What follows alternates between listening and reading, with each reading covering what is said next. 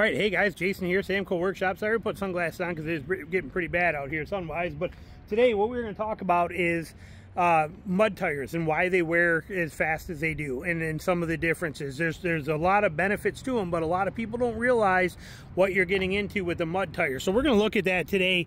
Here we got we're at the Ford dealership. Actually, this is the J.C. Lewis Ford here in Statesboro, Georgia, my hometown dealer. And they put a lot of their vehicles, they put mud tires, hybrids, all that kind of stuff on. So we got some stuff to show you. Here though, we got an actual we got a mud tire right here. This is a mud tire, and what we're seeing here is, see how huge all these grooves are between here? Okay, and then you got the real big lugs on here, all right? So that's an advantage to them. But so when you see mud tires, a lot of times you see them, they're basically almost bald. They wear out a lot faster, probably about 25% faster than an all-terrain, and people wonder why. How do they wear out when their lugs are so much bigger and taller and bigger and beefier? Why do these wear down as faster than an all-terrain? The reason is because these actually have on them, they have a they're made with a softer durometer. Okay, that's the compound that the rubber is made out of. See how I can move these and flex these? Okay, that is designed for these to give you traction, grip, and flex, and open and close and grab onto stuff as you're going over rocks, as you're going through mud, to be able for these to work.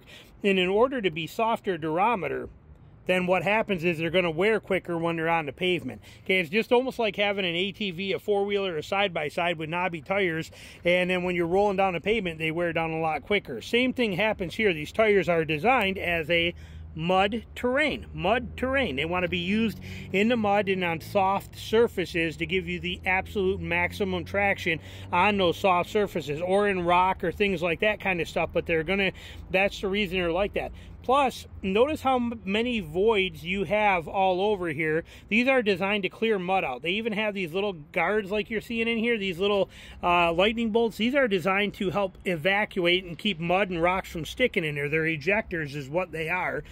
Sorry about the pollen. It's Georgia here, so we got pollen. But you can see all these ejectors built into here that are designed to prevent mud and rocks and stuff from sticking in here. But that real big open pattern of this means that you have much less contact surface area on pavement, which means each one of these lugs gets a lot more abuse, heat, and use on the road, so they wear out faster because of that reasons. But off-road, they're going to be absolutely tremendous. So here's what a mud tire looks like. And again, keeping note of the size of these spacings that we have on here, and these huge chunky lugs and how spread out they are.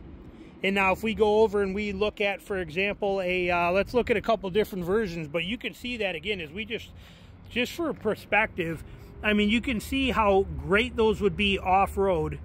And those aren't brand new. I mean, these have got some miles on them already, so they're being worn. This is a used truck here, but you can see how well that would work off-road, and how that would eject mud. You know, mud would clean itself out, and they would, you know, they just work great off-road. That's what they do. They're a mud tire, but that open big lug design and that soft durometer, that soft rubber compound that they're made out of is a detriment on the highway. That's why it's a trade-off. So what they've done is they've come out with like a hybrid tire.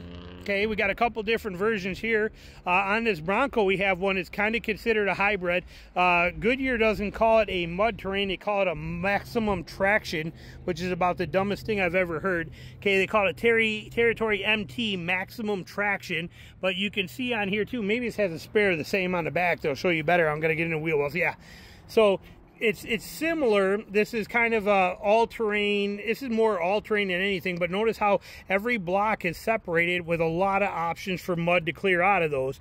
That's what they call a maximum traction. It's not quite big enough lugs to be considered a mud terrain, and the gaps are not big enough to be considered a mud terrain, so they call it a maximum traction is what they call this, but it's more of like a hybrid style tire. And then here you have a Goodyear Wrangler Duratrack, which is a very aggressive all-terrain. Okay, but you can see it's got the big lugs on the outside, the tighter lug pattern on the inside. Okay, so and these are going to be a harder durometer, so you're going to get more mileage out of these tires. These tires here are going to be kind of a softer durometer. You can see them. You can actually even feel the movement in these lugs. Okay, they twist and turn, and Goodyear's never been, you know, known for real high mileage tires, but look at how functional that is off-road, how grippy and how well that's going to work. Okay, that's their maximum traction designed to this. So it's all about spacing, and durometers are what's going to give you the differences. And when we come over here, we got some Nitto, we got where did I see them when I pulled by, we got some Ridge Grapplers, I think, here, which is like a hybrid tire. So it kind of takes that same kind of concept, splits the difference right here. Okay, is this a Ridge or a Trail? This is a Ridge Grappler, yep. Okay, and then this, but see, you got real big high side biter lugs, which are going to help you in the sand and the mud. You got very big lugs on here, but they are spaced a little closer together, giving you more of a contact patch for the pavement for better road manners, less noise, and these are a lot stiffer durometer, so they're not going to be quite like a mud tire and wear out quite as fast. So there's your differences when it comes to a mud terrain. Today, I recommend a mud terrain if you're actually going to be in the mud and in the dirt 99% of the time. If you're going to be putting, say you're doing if you're doing 50, even 50% on-road, 50% off-road, which is about how my miles pan out on mine, going with something like a hybrid like this is going to give you a little better wear resistance and a little bit more road manners, and almost the same capability in the mud is what you're going to get from a mud tire. But if you are if you're building a specific off-road rig that is going to spend most of it, see, look at the difference here between those and a street tire, to put it into perspective, between those and an all-terrain. Hybrid, all-terrain, okay, look at the difference, okay, you can see that's tremendous.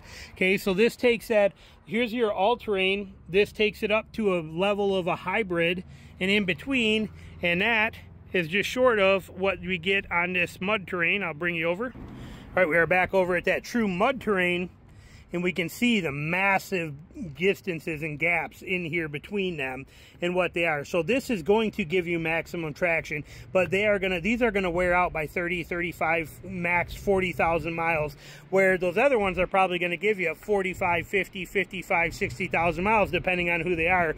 And again, it all has to relate to the durometer and the softness of the metal and how big these spaces are, meaning that each lug here gets more abuse than if there was many more lugs like what you see, like I said, on any other kind of tire here. So that basically in a nutshell is the reason mud terrains don't last as long tread life wise as all terrains do, or hybrid tires. They're all fantastic, you can't go wrong. If my Jeep, if I did not have to take my Jeep on the highway as much as I do, because my truck lives in the woods 300 miles a week. But on the same note, I'm also a photographer, so I have to travel for 6 months a year. Every week I am, you know, I could be 500 miles away and then back 500 there, 500 home. Next week 300 miles away, 300 home. It's all highway stuff. I want the longevity of tires. So for me, a decent hybrid tire or a decent heavy aggressive all-terrain is going to give me max life out of it with almost the capabilities of a mud terrain. But there's no doubt that this is the most amount of traction you can get are in these versions of mud terrain tires, but it comes at a price of you know, because of the design and how great they are. You know, the cake is always, you can't eat your cake and whatever that phrase is, can't have your cake and eat it too, which I don't even understand how that works. But point being here is that there is a cost to these. That cost comes into tread life. Mud terrains wear out a lot quicker than an all-terrain or a hybrid does, but they give you maximum traction.